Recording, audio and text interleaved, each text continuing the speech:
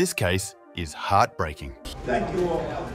Thank you. David Ranta spent 22 years in prison for a crime he didn't commit. Ranta was arrested by Detective Louis Scacella and put into a police lineup. He was identified as the shooter, but decades later, the witnesses came forward and confessed that Scacella had pressured them into picking Ranta.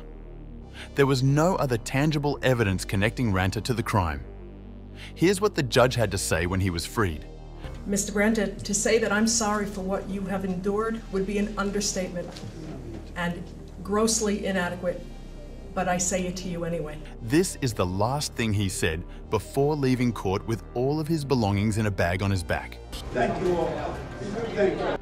He reportedly received a total of upwards of $8 million from the state and Amp City. What punishment do you think the detective deserves? Subscribe for more.